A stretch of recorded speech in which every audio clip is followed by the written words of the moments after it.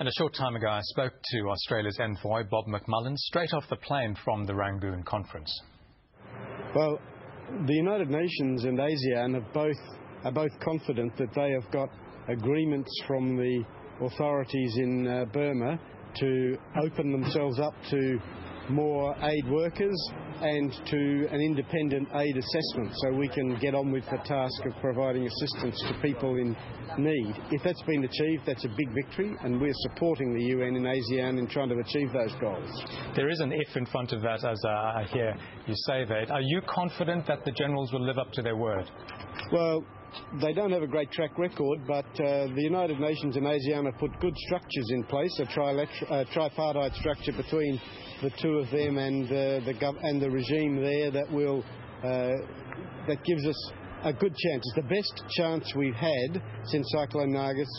There are 1 million people there who still haven't received any assistance, and we are keen to provide that assistance once we get an independent assessment and the capacity to deliver it effectively on the ground. So I'll believe it when it happens, but it is the best chance we've had. The UN and ASEAN have done a terrific job, and we're just supporting them, and we are hopeful, and we will continue to press. Now, it's a matter of getting people in, but also getting funds in, $10 to $11 billion earmarked for this project. As I understand it, the generals would like to have that funds at their disposal for them to disperse. In what way are we going to ensure that this becomes truly accountable?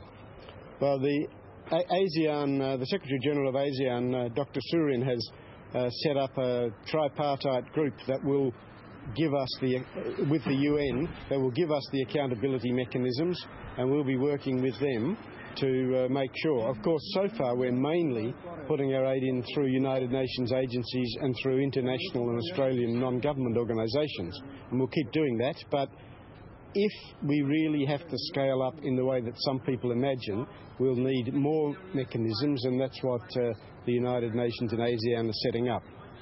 Just briefly, Mr. McMullan, do you get a genuine sense coming out of this conference that there's a real opportunity here for cooperation? It is the best opportunity we've had in the last 3 weeks. The Secretary General of the United Nations and the Secretary General of ASEAN have done a terrific job. If we can just keep the regime to their commitments, we'll be able to start delivering some really good assistance to people in great need. Bob McMullan, thank you for joining us. Thanks very much.